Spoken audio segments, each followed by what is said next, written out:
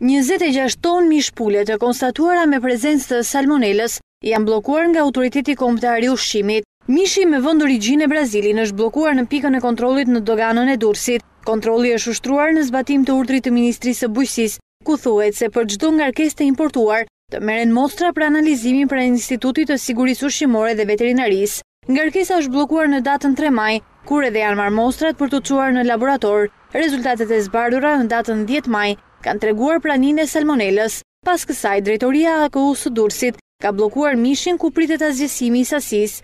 Më herët gjatë muajit mars në rrjetin ndërkombëtar të alertit u konstatua se nga Brazili ishte importuar drejt Europës sasi e konsiderueshme e mishit të kalbur. AKU për gjatë muajve të parë të vitit ka bllokuar sasi të mëdha të mishit të pulës dhe të derit, të cilat vinin në vendin tonë nga Brazili, por pas verifikimeve rezultoi i pastër.